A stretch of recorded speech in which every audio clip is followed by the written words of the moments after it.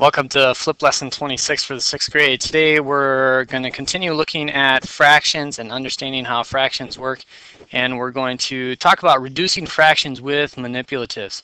So as you work through this lesson, you'll have your bag of manipulatives to help you solve these problems. We want to start with the fraction 2/6, and we want to understand how the fraction 2/6 can be reduced. So if we bring down 1/6 and now a second 6, and I'm going to shift these so that they're right next to each other, we can see we have a shape that looks pretty much like this. And so that's what 2/6 look like. Now as we look up at the top of our screen, we can see that the 1/3 has a very, very similar shape. And if we were to bring it over and flip it real quick, we would see that maybe it's not going to flip for me. That our 1/3 is equal to 2/6. All right? And so by using manipulatives, we can see that 2/6 is equal to 1/3. And so we have an example of how to use manipulatives to help us reduce fractions. Okay. The other way we can use manipulatives is it can help us understand fractional parts of a circle and how percentages get added in. If I have 2/3, that's a 1/3 plus another 1/3. We need to figure out what percentage that is. And our manipulatives tell us what the percentages are. And so since we know that it's 33 and 1/3 here and 33 and 1/3 here, we can add those two together.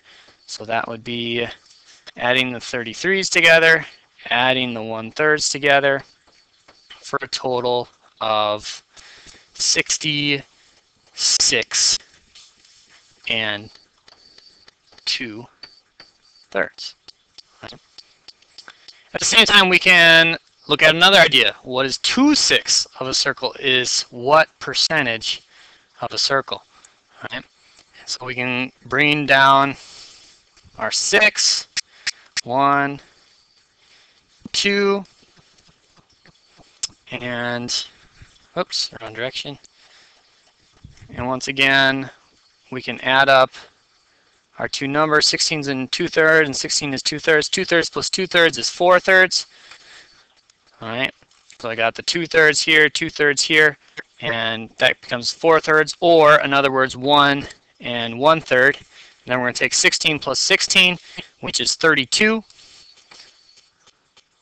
And then we're going to add that to this right here. We got to add these two ideas together then, which is going to give us 33 and 1/3 percentage. Okay? And so we can easily figure out those ideas. The other thing we want to look at is looking at mixed numbers and figuring out how to add and subtract them. We started doing that a little bit, but we're going to do a little bit more. It says Cecil lives 1 3/4 miles from the soccer field. He rode his bike from home to the field and back to home. How far did Cecil ride? So we started here, right? I can even make a nice, beautiful house. And he rode to the soccer field, right? Here's our soccer field. All right. Not to scale. And then he rode from the field back home again. Now it tells us that this distance is 1 3/4, which means this distance must be 1 3/4. And so if we're going to add those two together, we're going to take 3/4 plus 3/4. Right? Denominator stays the same and becomes 6/4, and 1 and 1 becomes 2. Now of course this here, our 6/4, is an improper fraction, so we're going to reduce that. And 6/4 by itself is going to equal 1 1/2. Right? So 4 goes into 6 one time, which gives me a remainder of 2. 2/4 becomes 1/2. And to end the problem, now I'm going to add this back in with our 2, which is going to equal 3 and a half, and then we got to, of course, add our label of miles. And so we have that idea for this problem. Okay, we can then take it from addition into subtraction, and we can have a problem like this. If subtracting mixed numbers this way is not the way you prefer, you can definitely move your 3 and 1/6 right here and see it like this in a vertical fashion.